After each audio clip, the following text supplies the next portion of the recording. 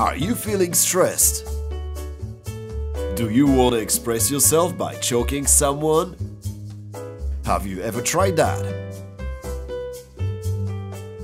Maybe it's because you play too much video games with guns and stuff.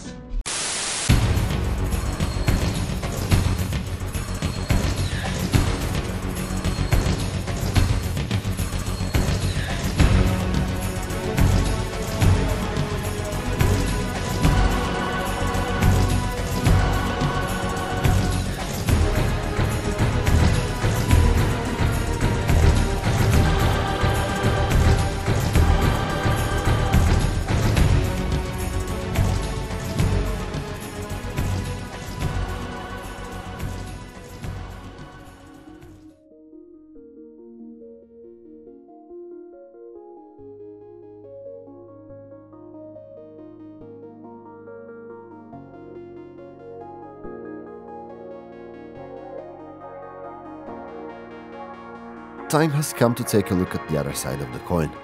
We briefly went through what games can do to our brains, emotions, and what we know about playing as behavior. Now it is time to see if games are actually harmful. So far in my life experience, I have seen 3 things that pop up here and there against playing computer games. I haven't seen anyone complaining about board games of any type, and there is definitely something to say about gambling games and addiction. But gambling is something I would like to deal with in a separate video. So, we're left with computer/video games. The first and most controversial thing that we're going to discuss is the occasional video games promote aggression wave that hits the parents around the globe. It also happens to other types of media that display rather violent or gory content, but as far as I can see, nothing has changed for now. I wonder why. Now, thinking seriously on this topic, I cannot remain blind to the fact that the presence of frightening, violent and gory imagery in popular culture is nothing new. Ancient Greeks and Romans had horror elements in their legends, and we know that thanks to written language. These tales probably followed us alongside from the beginning of our cultural development. Death, violence and all kinds of monsters can be found in ancient tales up until modern days, where we have books, movies and recently video games in that genre. So why? Why we continue to consume this type of information, and what's the reason? Well, it might have a connection to the need of mastering emotional sensations while being afraid. Basically, another type of training for our brains. I also want to put some food for thought here. An interesting fact I know for sure from Ozar Sapolsky's lectures. What I learned is that aggressiveness is related to the centers of the brain that deal with fear. One goes with the other, and probably fear comes first. Now back to the topic. So the need to expose ourselves to frightening but harmful experience might be a way to train and maintain our system. Then again, up until around the Victorian era, parents of the past used to consider preparing their children for the hardships of life using these scary tales, in contrast to the modern society where we seemingly try to overprotect them. Today we consider the violent media for adults or taboo, and maybe this shift of view made some people unreasonably scared from the possible impact on society. This often leads to misinterpreting situations, disregarding scientific and historical data, and a lot of noise on the media. That, of course, did not stop anyone from going for the troll. Why do games spawn that big of a concern? Because of their interactive nature, of course. Compared to the passiveness of other forms of violent media, it is not strange that some people feel bigger threat. The actual opportunity to participate in the act, even virtually, may appear scary for some folks. Yet it turns out that it's pretty hard to tie aggression in gamers' behavior with violent computer games, at least not in the way some people see it. Let me show you why. There are models that researchers use to calculate the specific impact of media, and one of them is GAM, or General Aggression Model. Fortunately for gamers, this model has many holes to cover. GAM's general idea is that media heroes or game avatars serve as social role models and therefore influence people's beliefs and behavior.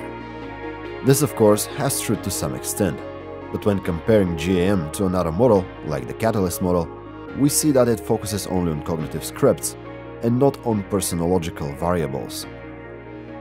The Catalyst model, on the other side, takes into consideration elements such as biological predisposition to aggression and social environment. This model gives a better, more complete picture of the secrets to human aggressiveness.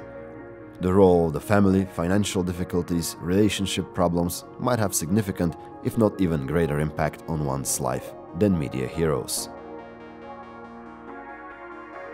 Even the catalyst model might not be able to completely draw a picture of how, if at all, these violent games lead to violent actions.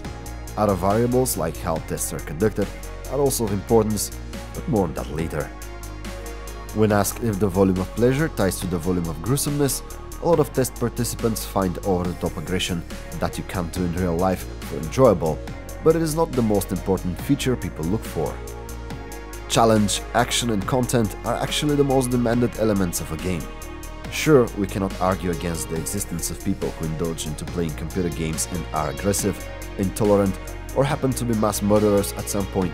And researchers did find out that people with high aggressiveness factor usually prefer playing violent games, but they did not make them violent in the first place.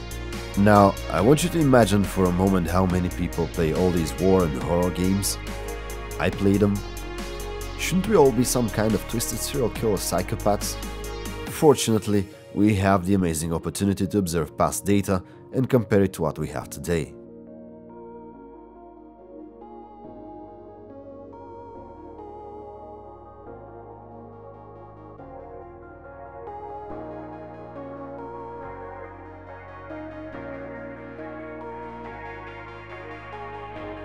This does not mean any drops in crime rates are because of gaming. For now, it just says that extreme claims are to be deemed unrealistic and have no ground. What we know until now from tests is that we need better ways to measure aggression, and we need long-term observations and studies. After all, the important question is not are people generally more aggressive after a game, but more like are people becoming more and more aggressive in nature if they have the habit of playing games with violent content. Let's talk research now. A study on college students showed how violent games might make people a bit desensitized. There were two groups of participants, one that played 20 minutes of violent games and the second group played game with non-violent content for the same amount of time. Then the participants' psychological response was measured while they were watching real videos of violence. The people who played violent games showed less response to what was happening on the screen, but emergency physicians also have the same problem, and that does not make them more aggressive or less likely to help people. A short-term arousal and rise of aggressive thoughts after playing was also measured, but in the long term, all these effects disappeared and became irrelevant. Other studies concluded that it might be actually the competitive side of games that promotes aggression, but then again, it was also observed as a short-term effect. Here comes the question, is competition good or bad, by the way? I cannot say for sure, but it's interweaved in the nature of this world. So probably another video will have to deal with that. I'm writing it down.